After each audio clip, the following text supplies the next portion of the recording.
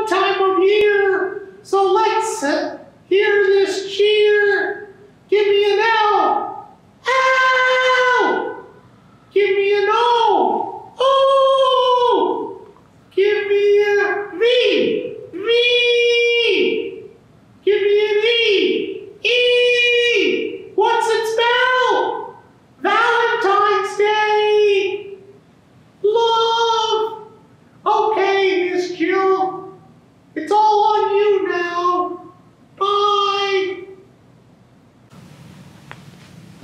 Thank you, Miss Joyce, and rah-rah it is. So who knows what we celebrate on February 14th? Listening.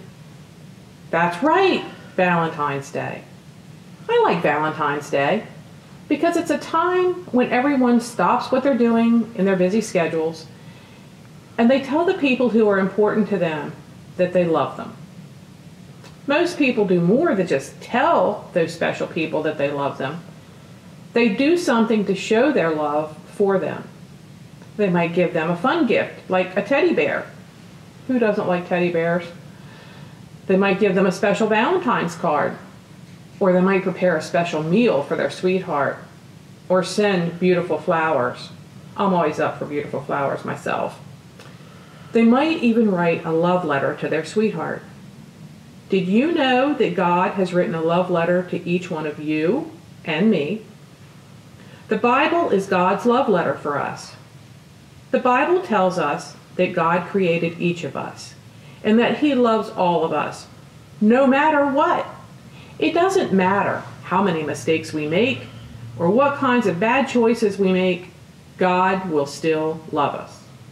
God loves us so much that He sent His Son Jesus to live and walk here on the earth. Now, during His years of ministry, Jesus taught us a great deal about love, which we learn on Sundays when we do our lessons on the different parables that Jesus spoke about. Still today, Jesus teaches us that it is not only important to love others, but it is also important to show our love for others. In the Bible, we find a verse where Jesus said this, "A new command I give you, love one another as I have loved you, so you must love one another." Now that's in John 13:34. Isn't it great that we have this amazing love letter, the Bible, to remind us that God loves us and to show us how to love others through the examples of His Son, Jesus? I know that there are many people in your life that you love. I hope that you will do more than just tell those people that you love them. I hope you will find ways to show them that you love them every day. And I also want each of you to remember that God has sent you a love letter. And in that letter, God promises that He will love you no matter what. So here's a little prayer. God of love, we thank you for giving us the greatest love letter of all, the Bible. Help us to use that love letter as a reminder of how much you love us.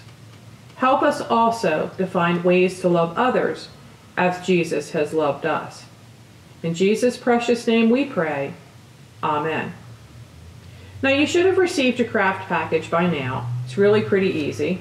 Looks like this. I've started mine a little bit early. You just scrape the heart. Your scraper is taped to the back of your heart. It's easy peasy. So you just scrape along.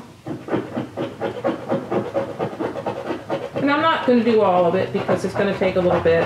Mr. Scott probably doesn't want to hang around that long. But you can see that there's something written underneath of it. So take your scraper and just scrape away and have fun. Like I said, easy peasy. We're also going to have this in there for you. So what does it say? For God so loved the world that He gave His only begotten Son, that whosoever believeth in Him should not perish, but have everlasting life. And look at that Valentine, pretty neat. So you can print this off, you can color in the Valentines if you want, hang it in your room to remind yourself. And keeping in mind about God's love for us, stay tuned as we begin the season of Lent. where we will find out just how great God's love truly is. Remember to wear your mask, wash your hands, keep them away from your face, and say your prayers. I'll see you next time when we begin a new season. Have a good week and happy Valentine's Day.